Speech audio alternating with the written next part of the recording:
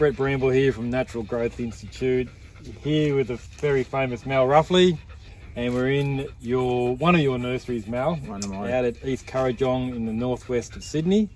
And Mal, you've got a wealth of experience in the growing industry back from when your father had quite a large citrus farm in Dural back in the 1930s to 1950s. You're on 5 acres here, you're growing all sorts of plants, fruit, your clivias and ornamentals. Mal, you've been on TV with plant shows. Yeah. And Mal, just relatively recently, probably in the last 6 or 9 months, you've started using a fish emulsion, the UGF 6-in-1, and that's an advanced fish emulsion with deep water kelp and humic acid, fulvic acid, a few other little things in there. But you said you've noticed a significant result. So just look at this here. We've got a very deep green. Although some things are variegated, the green of these leaves is beyond what they normally would be. They tend to normally be a yellowy look. See those there? Can you see that at all, Jody? That just behind me? They haven't been treated with UGF. And you can see the difference in the colour. Right. Okay. The leaves are very pale and they're scratching to find a full green, and the flowers are very pale as well. The flowers are falling off early, and that's neglect. But these on this side, right through, they're all been done with UGF, and the flowering this year was just magnificent, you know. They're looking sensational, Mal. Yeah, good deep green in the leaf, good healthy plant, and all shooting away well. Now this is all new growth. Lovely. Beautiful here.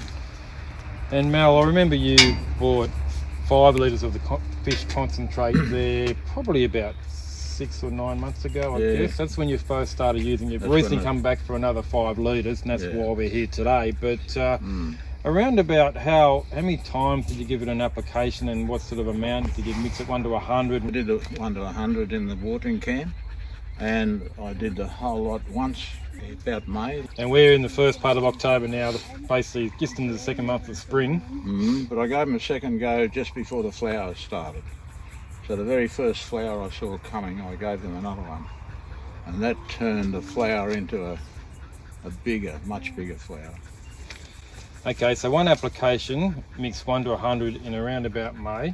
Yeah. And then that's with the watering can, you give it sort of a light to medium watering. Would that be a fair call? Yeah, yeah. And then you give it another dose as the flowers started to show, which would have been late June.